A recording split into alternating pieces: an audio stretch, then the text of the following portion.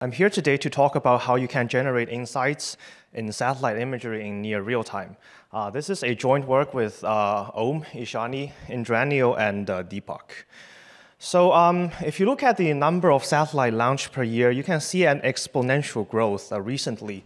And the reason is that some of these newly launched satellites are some of these like small CubeSats that can fit in your hand.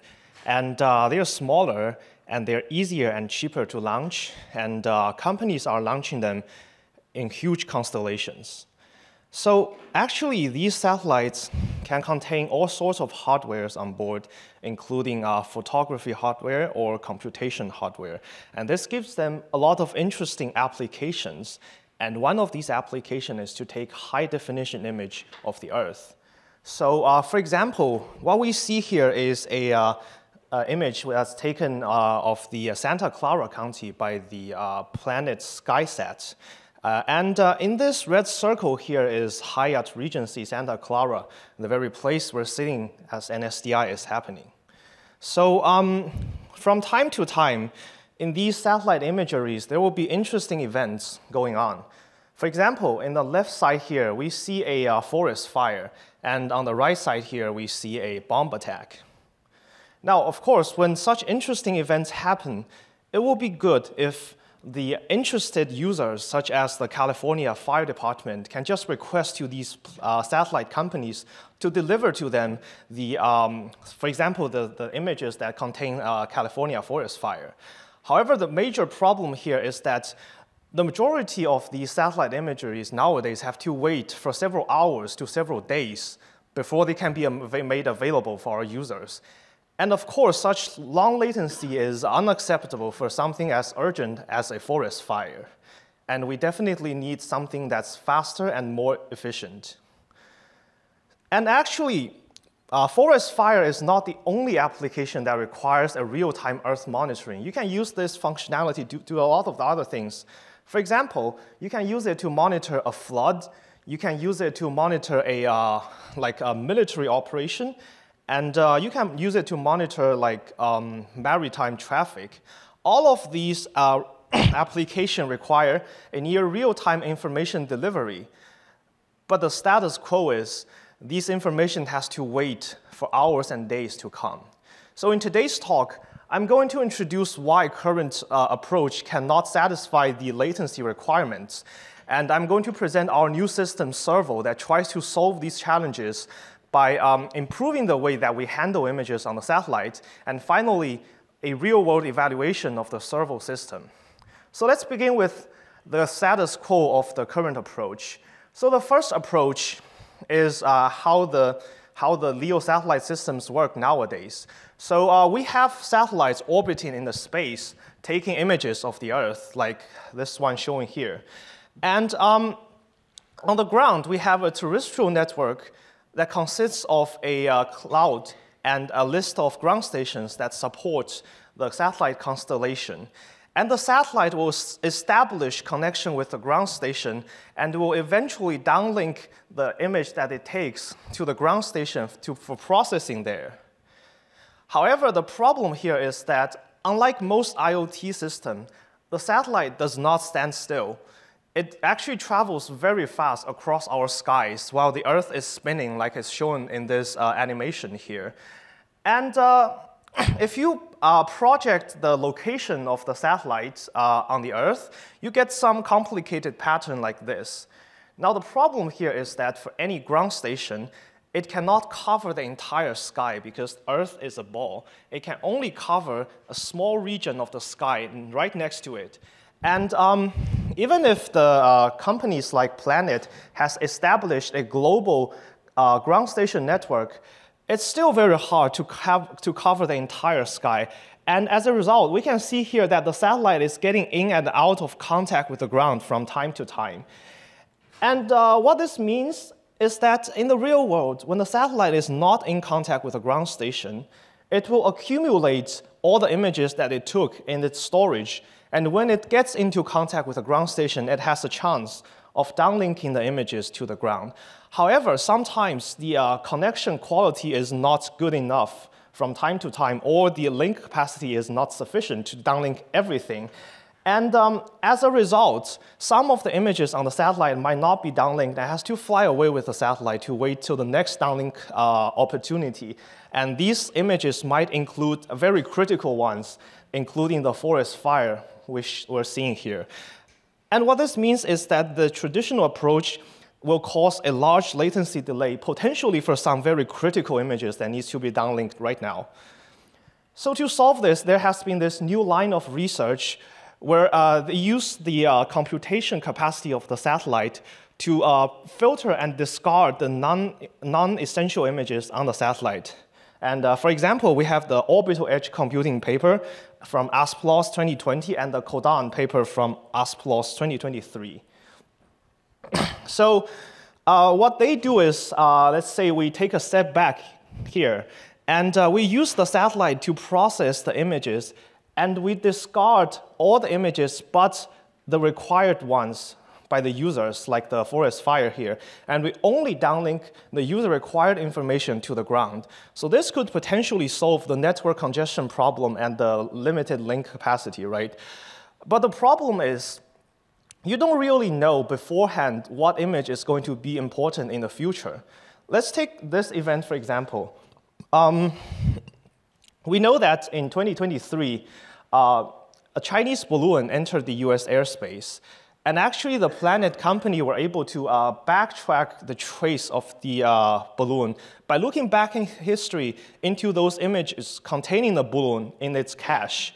Now imagine that you have discarded these images because they were not requested by any users at the time they were taken. Then such accomplishment can never be made. So what we get from here is that the filtering and discarding scheme cannot handle the newly emerging applications that require historical data very well. The second challenge that we're facing lies in the scale of the satellite imagery versus the compute power. So we know that the compute on the satellite is limited by both size and weight because you have to fit the hardware into a small satellite on your hand. And it's limited by the power it consumes because it has to rely on the solar cell for power harvesting. And as a result, it's very hard to support a multiple GPU server on board, the ones that we normally use to run computer vision models on the images.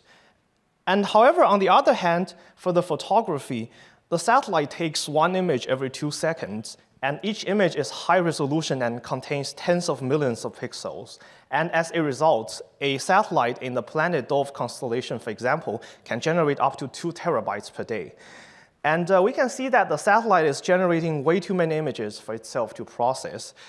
And it's very hard for this filter and discard scheme to work when you have to run all the queries that the user submits across all the images on the satellite. So to summarize, we can see that the traditional approach suffers from a long network latency, while the filter and discard scheme suffers from not being able to handle emerging queries and not being able to scale. So is it possible that we can get the best of both worlds? To do this, we built a new system called Serval, which tries to solve the challenge by changing the way we handle compute and images on the satellite. So the first idea of the Serval is to prioritize the image delivery. And here's what I mean. So let's say we have a list of images on board the satellite. And what Serval does is it uses the computation on board to process the images and to reorder them so that we can deliver the user-requested information in high priority without discarding any images so that they might be useful in the future. And the second idea of Serval is to utilize the predictability of the satellite, because we know that the satellite actually runs in fixed orbits, and where it's going to be in the future can be computed using basic physics. And what this means is that we know where a satellite is going to be, and we also know from which regions the satellite is going to take its images from. And we already have the old images from yesterday or last week over the same region on the ground. And our idea is to exploit this information to offload computation to the ground. So let's first look at how a user query is modeled in the Serval system. Let's say that you ask your computer to find all the forest fires in California. What your computer will essentially do is to model your request as an intersection of 4 different conditions. That the image is in California, that the image has forest fire, and the image having forest, and the image is not being cloudy, because if it's cloudy, then you don't see anything. And finally, the image has to have fire. So what we see here is that for the sample user query of California forest fire, we essentially model it as a chain of 4 different filters: the California forest, cloud, and fire. And we can bifurcate these 4 filters into 2 categories here. On the left side, we have what we call a glacial filter, because their features does not change rapidly over time. For example, a place that belongs to California last week is probably still California this week. And on the other hand, on the right side, we have what we call a dynamic filter, because their features do change rapidly over time. Like, for example, we know that cloud can appear and disappear within hours. And we realize that such bifurcation does not only apply to forest fire. Let's take another example. We know that some trading companies are interested in analyzing satellite imagery that has oil vessel near hubs to predict oil price and do trading. And again, for this user query, you can essentially model it as a chain of port, cloud, and vessel. And you can, again, bifurcate this. Thank you. And what this means is that we can bifurcate the entire compute load into the glacial and dynamic part. And we can distribute the compute across the ground and the satellite by using the old images on the ground to compute the glacial filters, and only use the new images on the satellite to compute the dynamic filters. And in our evaluation, we realized that by doing this, we can save up to 99% of the compute load that we have. And we realized the idea of utilizing predictability can be further expanded, because not only is the satellite trajectory predictable, there are other predictable things, such as the weather. And on the other hand, we see that the cloud filter is a very common filter across a lot of applications, because you need to make sure that the image is not full of cloud or you see nothing. And again, if our weather gives a high fidelity of the cloudiness of a certain region, then we can just bypass the cloud filter on the satellite and use the weather information as the final result, saving the limited compute resource. So with all these ideas in mind, our system Serval is designed as follows. We have cloud, ground station, and satellite. And the ground station is in charge of gathering external information and pre-computing satellites and the glacial filters. And it will send the information to the satellite. The satellite will run the rest of the dynamic filters and generate the user requested information, and send it back to the ground station when it's in contact.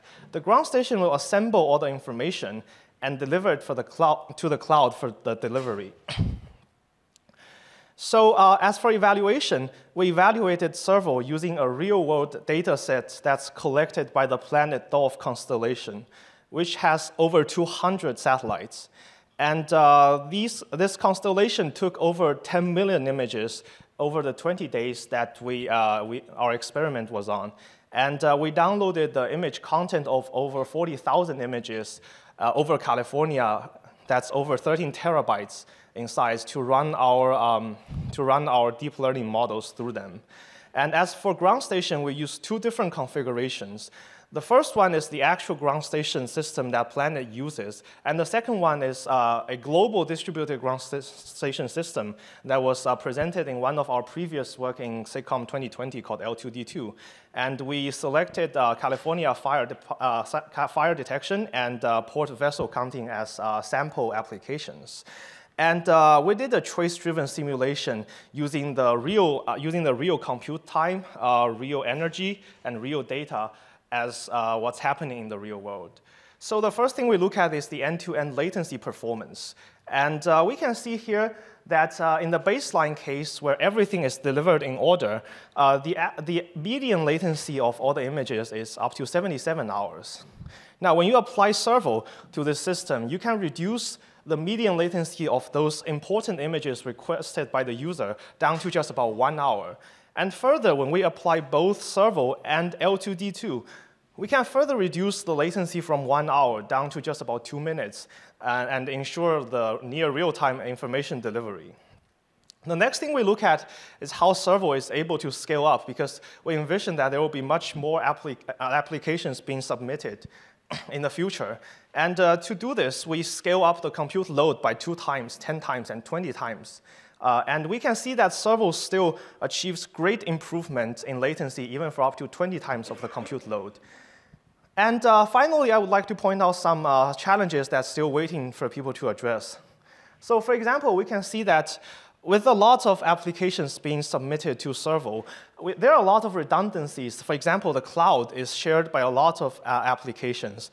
And is it possible that we can share the information and compress the compute graph so that we can reduce the compute load?